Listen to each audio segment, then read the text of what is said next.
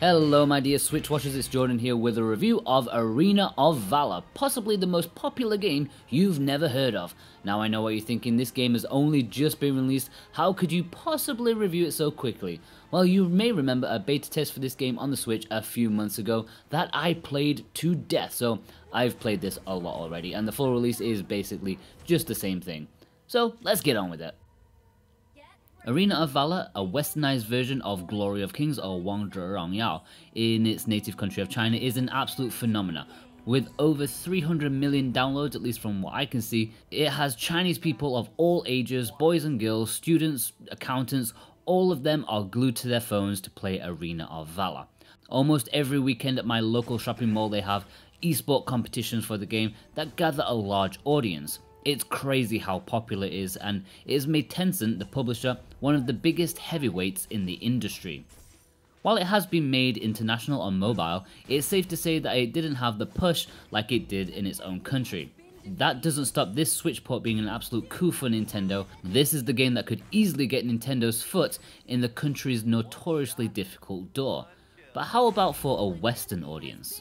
As primarily an online MOBA, there is no story to speak of for Arena of Valor. It's all about the gameplay. Sure, all of the heroes do have a bit of a backstory that you can read upon, but there's no overarching narrative to drive the game along. This is a 5v5 online battle game that's rather reminiscent of League of Legends by Riot Games, also owned by Tencent. In fact, similar isn't even the word, the layout is pretty much identical.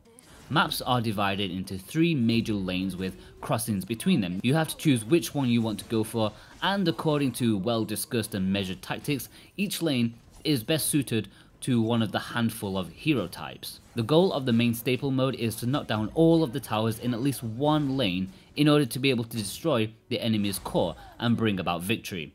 It's a basic take on the headquarters type of match that we've all seen before, but it's the heroes that help switch it up, and the fact that you can't steam in without backup from your minions to distract the turret fire. The hero types have their own colloquial names, but they end up being your pretty generic staple of fantasy genre. The damage sponge, the long distance fighter, a mage, assassin, warrior, pretty standard stuff, and you'll certainly want to experiment with each of them. I was surprised at how well I got on with the default guide, to be honest, but I did enjoy trying out some of the others. I found most of them to be highly enjoyable aside from the fairy girl, who seemed to perish in about 2 hits.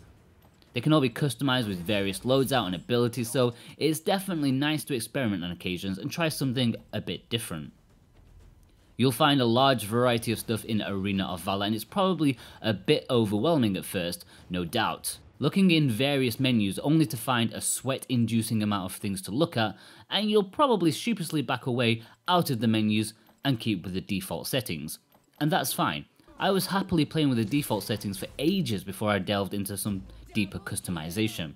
One of the major points of the gameplay is the leveling up during a match and upgrading abilities on the fly. You can purchase items with cash after defeating enemies and also upgrade one of your special abilities with every level up. While in the mobile version these are done by simple touch inputs, due to the control and necessity of the Switch, these are done by holding a button and then pressing another button. Slightly longer process at first, but once you get used to it you'll be a master.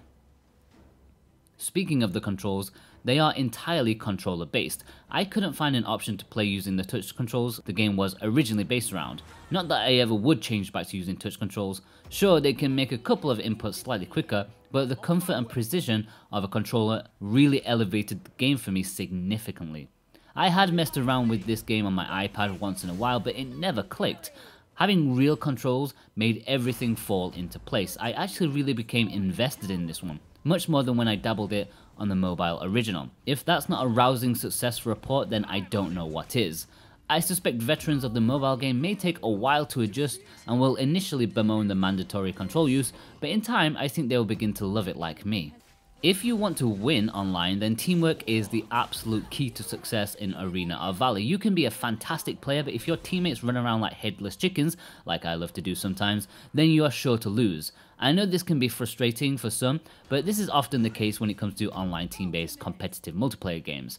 As this game is currently new to the Nintendo Switch, matchmaking is pretty much a free-for-all right now, as everyone starts from the beginning, so it may take a while for things to settle down and for people to know what they need to do. Now, while there's seemingly a lot of depth to a game like Arena of Valor, That shouldn't fool you into thinking that it's inaccessible.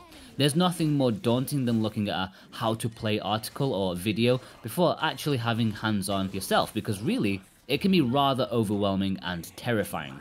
Despite what the pros may say or feel, Arena of Valor is perfectly playable and rather fun for those who are new or don't care to learn the inner mechanics of the game well enough to compete on an elite level. You can still enjoy Arena of Valor on a casual level, which is certainly something that I prefer. The items, abilities, and all of the counters aren't something you really need to know to enjoy the game. Useful, but not essential. For those wanting to get sucked into stats, spreadsheets, and lots of time studying the game, and I know there's plenty of you out there that do love that, you'll be in for a treat. Arena of Valor can become extremely attractive and potentially addictive for players. Indeed, it seems to be one of those games that people dedicate all their gaming time to. For me, I'm perfectly okay popping in once in a while for a game here and there, but that's generally how I roll. I can see myself sticking with this one much more than, say, Fortnite for example. It's the perfect just one more match kind of game, but enjoyable, and there's always something going on. I actually found Arena of Valor to be an extremely thrilling and exhilarating game, which was such a surprise for me. Taking out enemy heroes, destroying a tower, and of course winning the match by destroying the enemy core, all provided a huge rush for me. I found that there were matches where I had possibly the most exciting moments in my gaming time this year. When you somehow come from the brink of defeat to single-handedly take down the enemy's core to win the match and become the MVP, it's just wonderful. For a free game, I found this to be an almost exceptional experience. Despite all the different heroes and tactics, customization and such, you will find that there is an air of repetitiveness to Arena of Valor. While there are a few other modes, the concept is such a similar one throughout. You'll often have a rote impulse in what you're going to do in the game. Personally, I always found that I charged down the middle, and I played a very similar sort of tactic, goading the enemy hero to take the bait before going on a counterattack. No matter how many times I told myself I would do something different next time, I rarely did. So in that regard, some will not like this aspect. As you can tell though, I found it rather addictive. It's worth noting that compared to the Chinese version, adaptations have been made for a Western audience with basic palette swaps of heroes. Instead of the classic Chinese mythologies, many of them have been taken out for a far more boring Western appeal. I should mention the netcode, which I was thoroughly impressed with. I'm not entirely sure how these MOBA games are dealt with when it comes to the online, but this was exceptionally perfect for me. I'm always a bit worried considering my location and Nintendo's generally poor connectivity. But Arena of Valor was just about perfect in this regard. I did have one or two games where my ping was sky high and that did affect my performance, but those were rare occasions. In the audio, you've got a nice epic type of soundtrack, although it's not exactly something I noticed without listening to it. Apparently there's been some huge contributors to this one, such as Hans Zimmer, but Lord knows if I noticed. It's decent though, as is the sound design overall. There's some decent voice acting and sound effects, and they all sort of mash together nicely in the chaos of the action. I don't really have much more to say in this regard, it's just a solid attempt.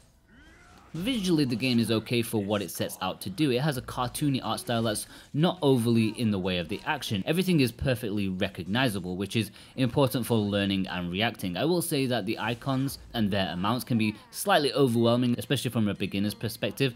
Navigating and identifying all of the heads-up display may actually be the most daunting task for the uninitiated.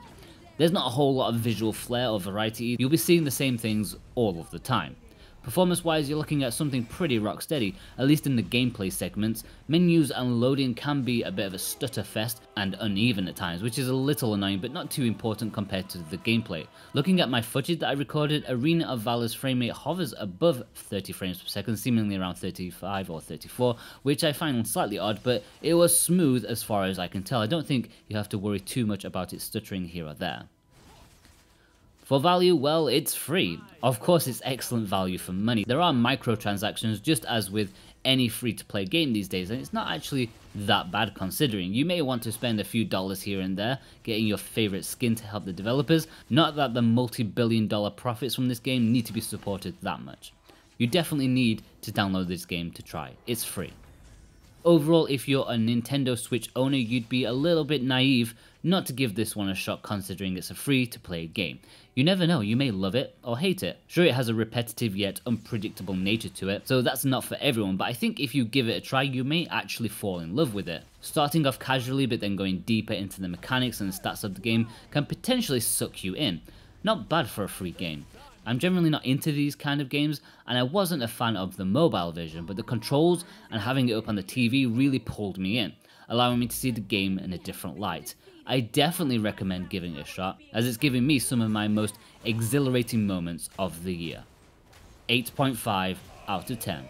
Okay guys, thank you ever so much for watching. If you enjoyed this review or found it useful in some way, then leave a like and comment below telling us what you think of Arena of Valor. Is it something that you will enjoy? If you're new here, then do yourself a favor and smash that subscribe button and the little bell to keep up to date with all the latest Switch reviews, gameplay and features. I've been Jordan from SwitchWatch, and I'll see you guys next time. Take care.